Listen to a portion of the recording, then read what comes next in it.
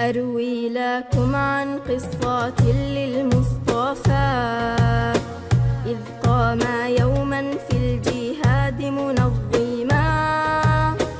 رص الصفوف كما الصلاة تصفهم فكأنهم بنيان سد أحكما وتجول المختار بين صفوفهم فإذا بشخص بينهم متقدما قد غير الصف القويم خروجه نظر الرسول إليه ثم تبسما وبعود غصن للصفوف أعاده وأعاد للصف القويم تقوما قال الفتى في رقات وتمسكون يشكو إلى المختار منه تألما آلمتني بالعود يا خير الورى فاستغرب الجمع الغفير وهمهما ما ظنكم ماذا يكون جوابه هذا رسول حاز خلقا عظيما فتأملوا في قائد ومجند قد أزهر الإسلام حبلا فيهما هذا محمد كاشفا عن بطنه تفديه روحي مرسلا ومعلما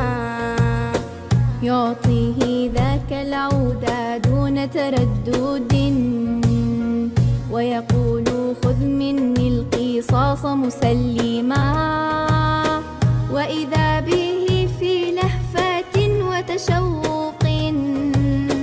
وكأنه يروي الفؤاد من الظما يجثو سواد كي يضم حبيبه لم يستطع من شوقه أن يحجما ويعانق البطن الشريف بوجهه متبركا متمرغا كي يغنما يا سعده قد نال حظا وافيرا أصغوا إلى ما قال حين تكلما يا سيدي إني خرجت مجاهدا وعدونا جيش يسير عرمرما لا علم لي إن كنت أمسي بينكم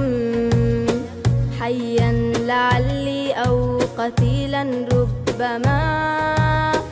فإذا قتلت فلست أدري موئلي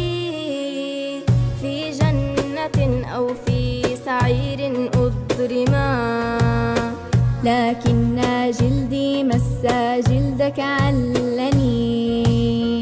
أمضي وجلدي عن جهنم حرما صلى عليك الله يا خير الورى قد سرى حبك في شراييني دما صلى عليك الله يا خير الورى قد سرى حبك في شراييني دما